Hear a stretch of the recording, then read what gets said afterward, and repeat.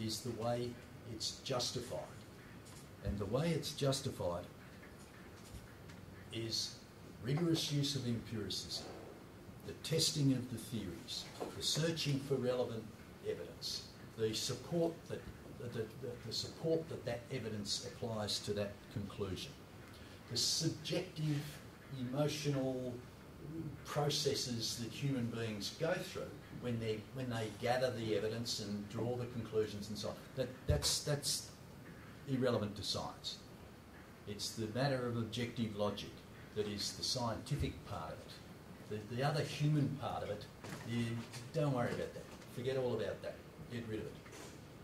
Now we'll see that this becomes important later in other lectures to follow, because there are other schools of thought that argue that what the scientist actually does is extremely important, and that the justification that comes when a paper is written is less important. So it's a diametric opposition between the logical positivists and the sociologists, the strong school, the weak school, that we'll be talking about later on. Where disputes arise, where there's controversy, the positivists were clear that these disputes could be resolved in perfectly objective ways simply by comparing the theories directly with the facts. Just tell me the facts. What is the empirical evidence? And we can quite clearly and obviously then resolve whatever difficulties that we had. Now, as I say, this school of thought epitomised for decades the scientific method.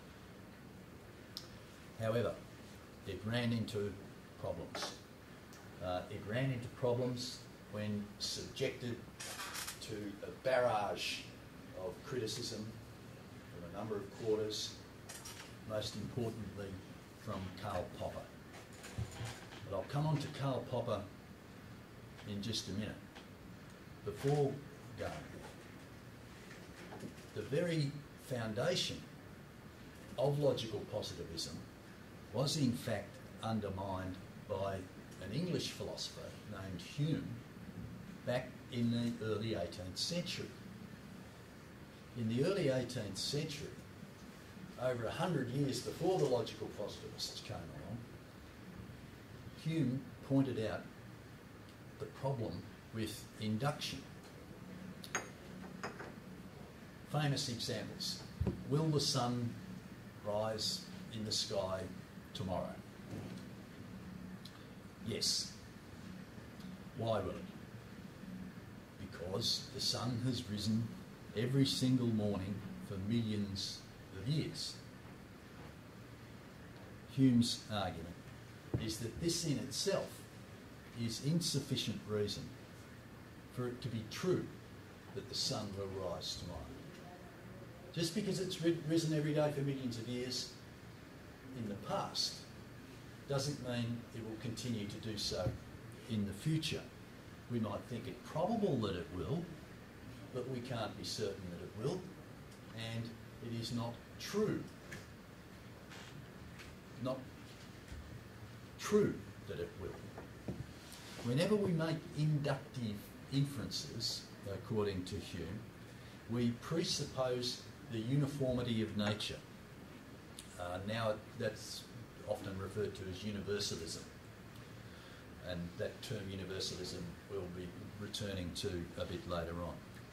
When we induce from the sun has always risen to the sun will rise, what we're doing is we're moving from a data set about which we have observations to something quite different.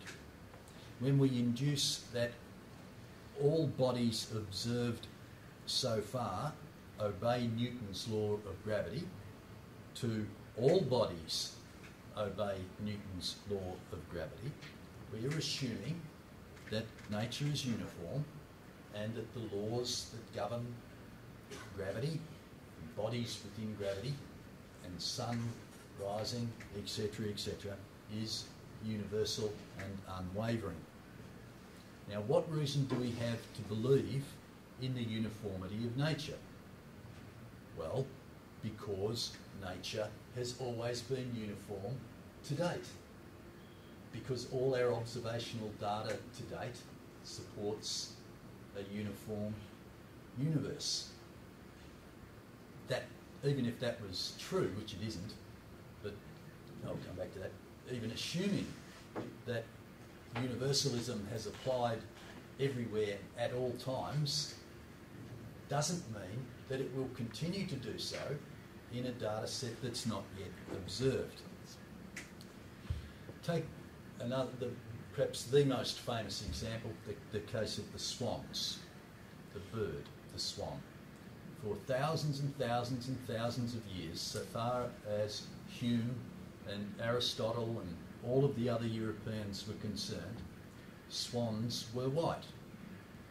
And Europeans justifiably moved from the statement, all observed swans are white, to the statement, all swans are white.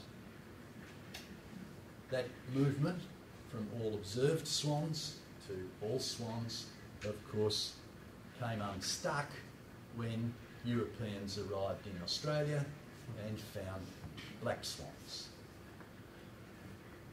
Same might be said of Newton's law of gravity. For hundreds of years, we saw that all observed bodies obey Newton's law of gravity until we come to the middle of the 20th century and quantum mechanics gave us illustrations of bodies that do not obey Newton's law of gravity, or Newtonian mechanics. Newton's mechanics worked. Newton's mechanics explained with enormous accuracy all observed phenomena, movement of bodies through space and what have you. But the movement from all observed bodies obey Newtonian mechanics to all bodies obey Newtonian mechanics was demonstrated not to be so. Mechanics